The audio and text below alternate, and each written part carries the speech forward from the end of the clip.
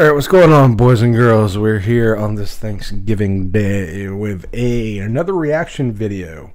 This is, again, AlleyRidgeMedia. I don't know how many more times I can watch these guys. Depends how many more times they get shit wrong. Long story short, I recently had a comment that intrigued me, and I might have been a little bit of a snarky douche. Kind of my thing. Long story short, if you are on this channel expecting prim proper, you're on the wrong fucking channel. I give brutally honest opinions. They're my opinions. The reason I do these videos, these reaction videos, is to fix factually wrong information as it relates to Linux specifically. My problem with these guys has been multiple times throughout these videos have they stated factually wrong information. So if I call someone a fucking moron, it's because that statement of information or knowledge that they do not have but pretend to have was fucking moronic, showing their lack of knowledge in that subject or about that topic. Now, if you have a problem with how I run my channel, scoot on by and don't let the door hit you in the fucking ass on the way through.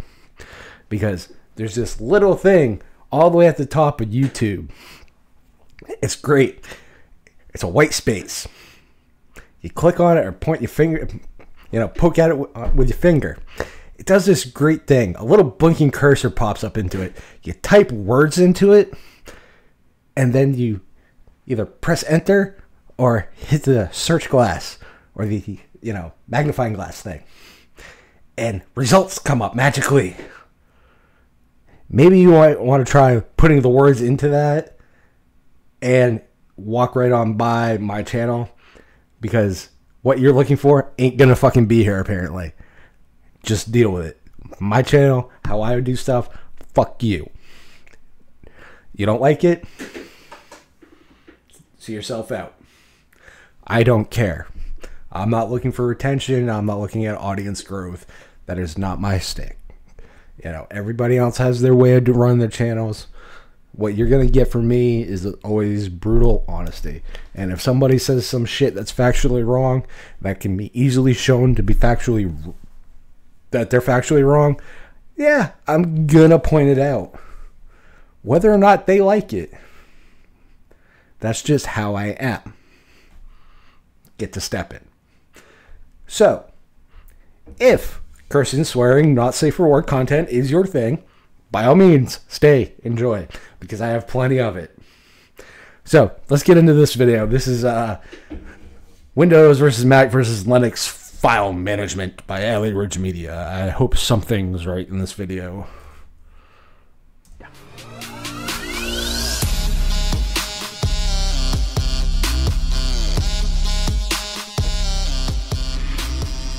Alright, what is up everyone, and welcome to Windows vs Mac OS vs Linux. Today we're talking about file management. How does every operating system handle files, their file structure, so on and so forth.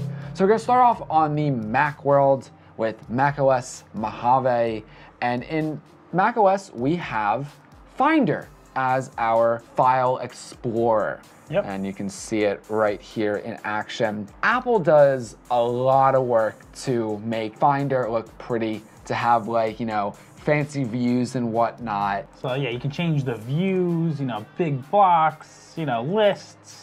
There's more type of lists. Yeah, there's a ton of things you can do. And I mean, every single operating system has its own, views and whatnot, but Apple does spend a lot of effort to try to make things look pretty, essentially. Regardless of how...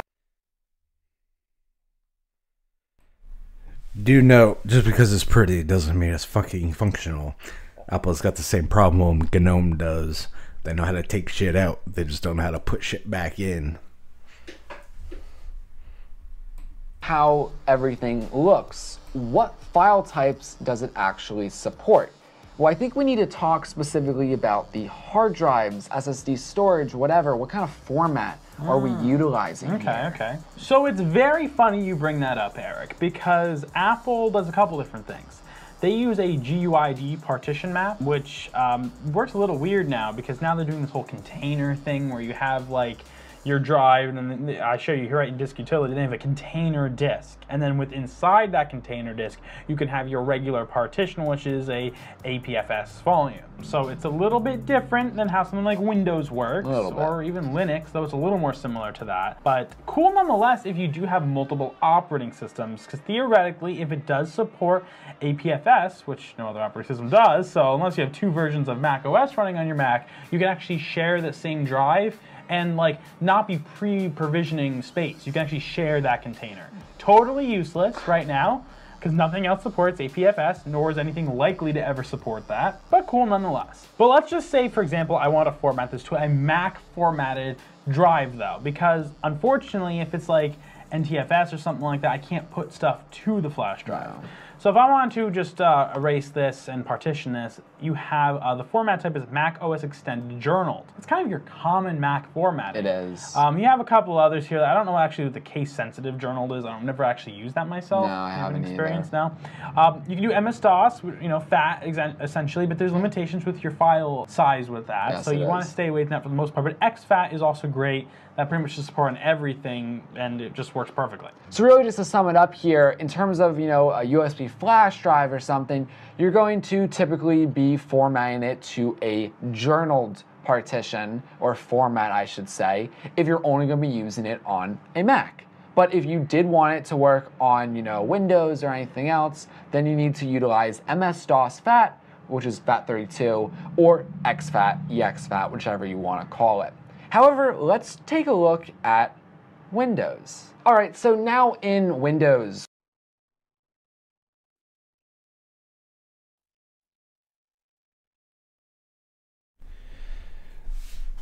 Okay. I'll give them, they did a decent explanation on Mac. I'll give them that. Now, no end consumer is going to know what the fuck a container is. Treat the end user like a fucking moron. Then when they show they have knowledge, then you can up your, you know, technical talking game with them. But generically, if you treat them like a fucking moron, you're probably more than likely going to be right. Windows. This ought to be interesting. Let's see how much of the slant goes that way. well, we have File Explorer, probably seen it before. And in all reality, it's very similar to Apple's Finder. Does it maybe not look as pretty? I don't know. It's just a File Explorer at the end of the day. You still have different views and different stuff here, you know, lists and different icons. I mean, at the end of the day, they do the same thing. So it doesn't really matter. They all are so far working pretty well. However, let's talk about supported formats on your hard drives, SSDs, so on and so forth. So Trevor, you want to take that away from me? Sure. I mean, this is pretty simple. Microsoft uses NTFS for all of their like boot drives and things like that. And they don't give Apple permission to utilize NTFS. So no, they do not. So NTFS has been around for a very long time, pretty much since like I think the Windows XP days. I think that became more of a thing. But previous to that, you actually a lot of times did format your hard drives, I believe, to FAT still for your operating system. But that's long gone at this point. However, Windows, of course, still supports FAT. We can plug in the lovely flash drive here. Which that is currently formatted, I believe, in FAT32, MS-DOS FAT, whatever you want to call it. So if we were to go ahead and just click Format here, we're going to be able to see, as it pops up, default is FAT32, but we have NTFS, which we could do, but would not be as support with other operating systems. Yeah. FAT32 is default. However, exFAT is another great option too, which I do prefer exFAT, generally speaking. I think Eric does as well, just because you're not having those file size limitations. I think with FAT32, you have like a 4 gig file limit or something like that. Yeah, it's something stupid like that. While we are here, before we get into Linux, let's actually format that to NTFS.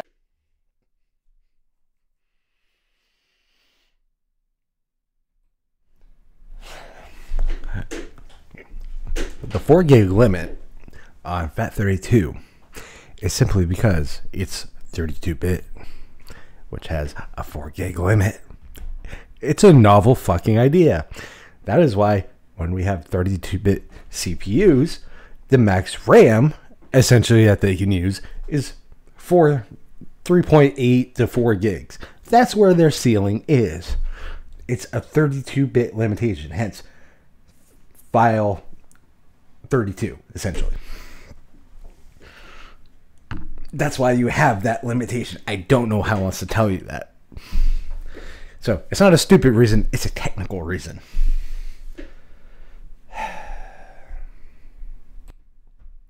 TFS. Okay. Windows makes it really easy to format your drives. You know, you just right click on them, format, done deal.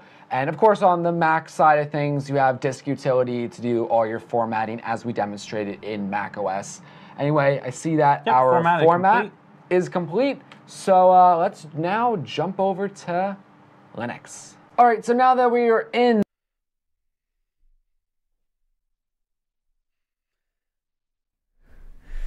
Now this is where the real fun begins. I'm definitely going to be intrigued by this because this is just going to be, I think this is going to be there's going to be a train going down a dirt road waiting for a train accident. Linux, Ubuntu, what do we actually have for file management? So we have files here, which I don't know what this is called besides files. I think it's generic, but I think it's literally what it is. They decided not to put a fancy name on a file exploring. Which I'm perfectly fine with. It's just files. It is files. It looked a lot like the Mac. Files is actually a program called Nautilus. It was rebranded, you are correct. Still has a name. Doesn't matter. Anyway, that's not really that big of a deal.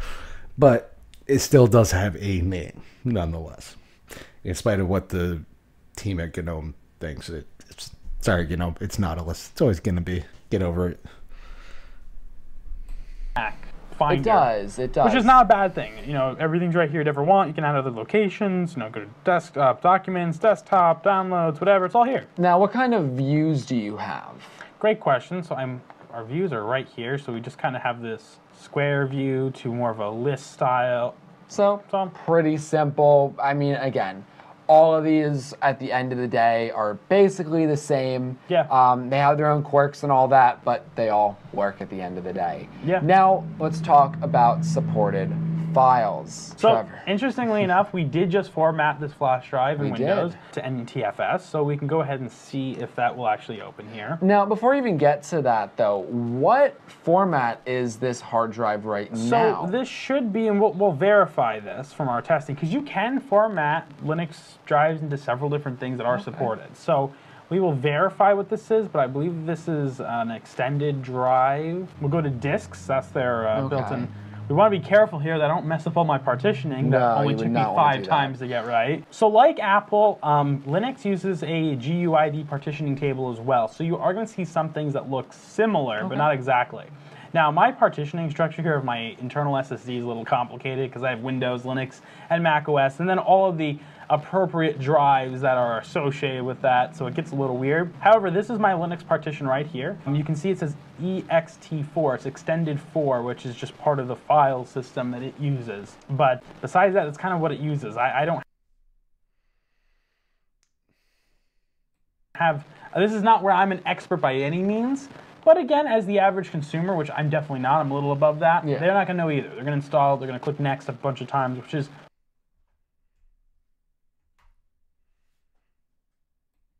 kind of what I did when I installed Ubuntu. I paid attention a little bit more because my weird file volumes here, but besides that, it's formatted as an extended 4. However, just FYI, our USB drive did pop up here. Okay. So that does seem to be perfectly supported. So let's try to drag a file in it. Copy here. That works, successfully copied. So that works, which is honestly something over over Mac OS. Over Mac, yes, you cannot use NTFS on Mac, but it looks like you can use it on Windows. However, we should talk about exFAT very Really? You can use NTFS on Windows when you're on a Linux machine.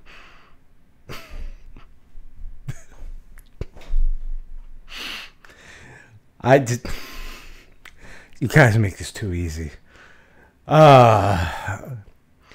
mean you can use NTFS on Linux? Yes, you are correct.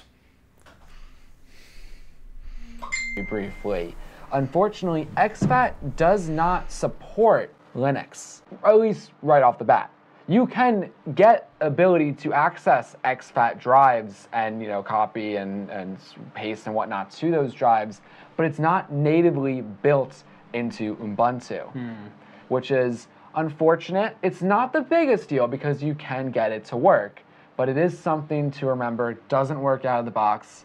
It's not native. Now, my guess is, without doing any more research into this, so please correct me if I'm wrong here, but my guess is that has to do with licensing and things like that as well. Like we talked about, like the codec thing in previous episodes, it's all about licensing. So that's something to look out for. However, I would like to take a look at here. We have that USB drive. What can we format that on?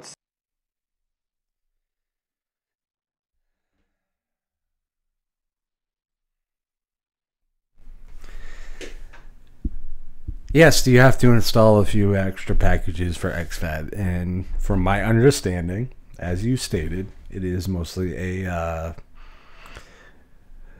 licensing issue, from my understanding. I could be wrong, and I will fully admit I am not fully knowledgeable in all of the file systems and what have you, but it is very easy to sudo apt install the exact things you need for exFAT. Just gonna say. So I'll give them that one. It's good to look into. Let's go ahead and take a look at that. Do we see format here? Nope. So I think we have to do that through our disk.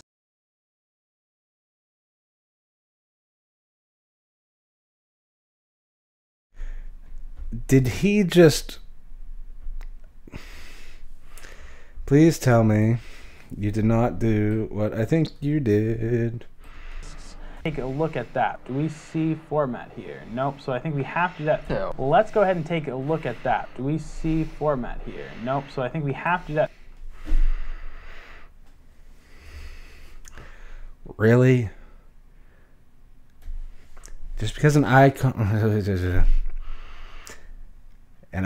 pops up on the desktop and you try the formatting thing. Okay.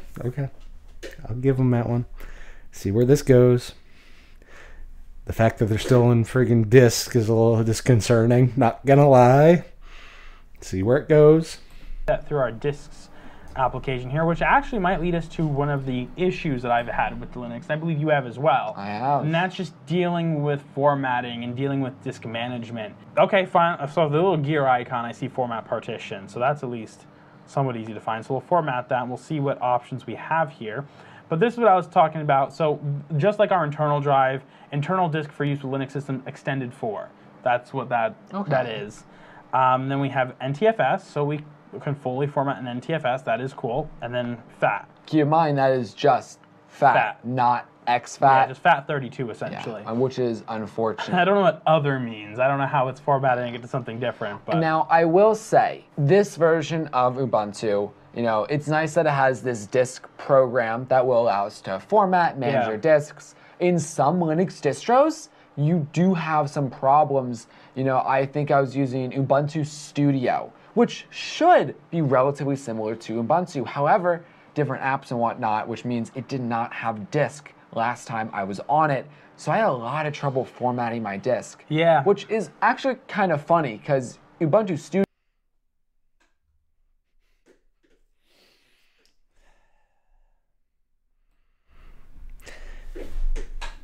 There's about 3 things in about 4 seconds that you just rambled off that I want to slap you for.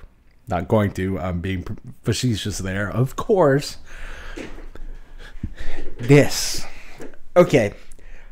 We're going to go on a little trip. I have a 32 gig flash drive that I just plugged in. Now, I'm using Unity, mind you. But What you did is there's a little pop-up in the 1804 version that you're running of GNOME that comes up on the desktop and comes up in the sidebar. And you right-clicked on it, which is essentially the jump list that you would have gotten in Windows 7 or 10. There's no format option in there. Yet, what you did in Windows was you were in the file browser and you right-clicked on the... In the file hierarchy, you clicked on the disk for, you know, whatever drive it was, drive D, C, E, whatever, for that flash drive. Right-clicked on it and told it to format. Reality check. So we're going to minimize all this stuff for a second. So sorry for looking into oblivion. So we have /Linux. I'm going to open this. This is 1804 base, so I'm running on the same exact thing, barring using Unity as my desktop. /Linux. This is my USB drive right now. This is where they were at when they were in Windows. Oh, hey, look. Format. Rename. Bob. NTFS. Used for all systems. And that internal disk. Next. Format. And of course, I have to redo this disk because of a few partitioning things I've done with it. But the option, nonetheless, is fucking there if you are willing to actually look. And as far as Ubuntu Studio, no, it does not use disk. It fucking uses gparted, different application.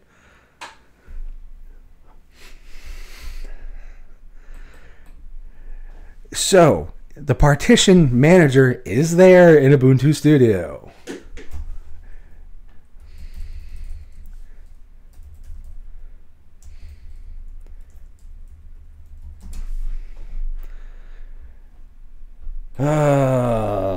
You guys make my head hurt. Not gonna lie. So, with that said, let's move on before I blow a gasket. I'm trying to be nice this time.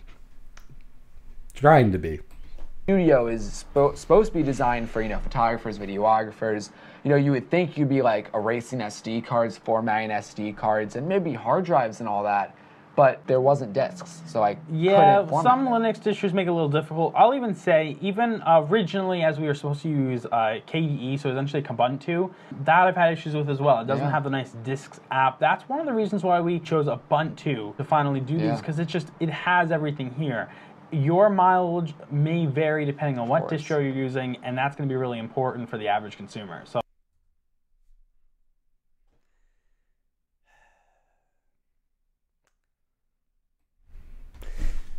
People really do want me to blow a goddamn gasket on these videos, don't they?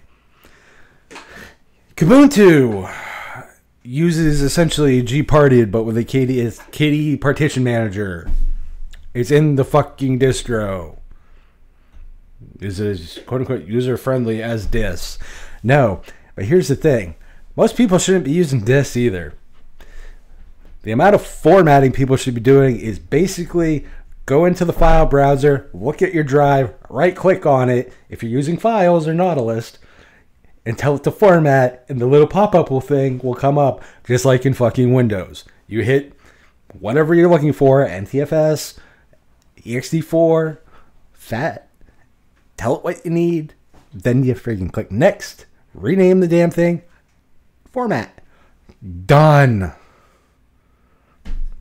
I don't know what is so hard for people to understand that. So just all to keep in mind, but we'll give Ubuntu the credit it deserves for things like NTFS and having disks here and all that stuff, but at the same time, just watch out if you're using a different distro. 100%. Anyway, now for my opinion. So across... And yet again, shows lack of usage on your guys' part. You know, you guys claim to be just above average consumers. Well, average consumer, you guys are kind of showing even lower. Just saying. Like I question your willingness to look further. Because when I go into a file manager, be it Windows or any Linux distro, I always look at the file structures in the tree branch. Right click on it, tell it to unmount if I'm in Linux, tell it to safely eject if I'm in Windows. Format the thing. It's not rocket science. So the fact that you guys don't even remotely try that and that similar workflow stuff shows me you guys really, really, really are not going full bore when you try like Linux. Like if you used Ubuntu Studio, you know it would have been gparted. If you use Kubuntu, you know it would be KDE Partition Manager. Like that's some stuff that like it's not rocket science to figure out. Those are tools that I would not really gparting, like KDE Partition Manager versus the front end, like KDE front end for gparted. I would not recommend for end users, but they're usable. So I don't think that you guys are really giving it all in these benchmarks and tests and all this other shit that you guys are doing. Like I can sit here and yell and scream, and I've done it on a few of these videos, but the long short version of this is I think you guys really need to actually run the distro. You've said on one of your prior videos that you ran it for like 2 months. If you don't know basics of like right click and what context menus come up in the file browser, I highly question your actual usage of the machine or the distro for that matter. Now that is my opinion. So whether or not you like it, that limited knowledge and lack thereof knowledge is showing that you really didn't dive in with an open mind.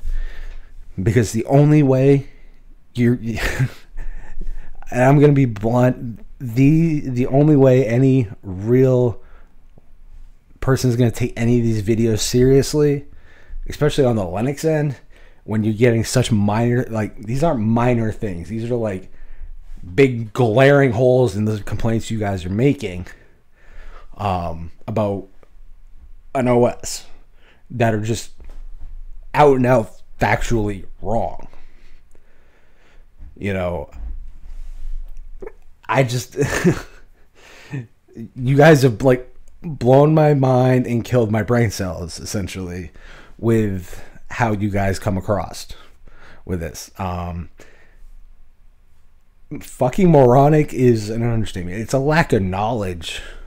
You guys can say you've used it all you want, but again, if you're missing the most like they're not even like small details. These are like basic usage details. Saying that you're fucking moronic because of your lack of knowledge in the subject is being nice. And really, it is really being nice because at the end of the day, I'm not even going to watch the rest of this video because I'm already going to bang my head, and I've watched 11 minutes of this, and I'd rather actually have my life back. So at the end of the day, I just wish you guys would actually try using it. Incorporate the system as a workstation into your workflow day to day, in and out. Every time you compute, that's the machine you use. Do it for a week. Do it for 2 weeks. Do it for 30 days. Do it for 2 months. That is how you determine what is and is not working for you. So for me, I can't watch any more of this video. My recommendation to you guys is legitimately put it into your workflow. Use Linux as a daily driver, in and out, every day. Every time you turn on a computer, that is the machine you go to. Because I don't think that's what you guys are doing. Because you are showing limited knowledge in the lack, just in the simple lack of like what a right click in the file manager in the file manager brings up for a context menu when it's the very last thing and it says fucking format. It's not. That's it. So I'm done with this video. You guys know what to do. Rate it, subscribe. Peace.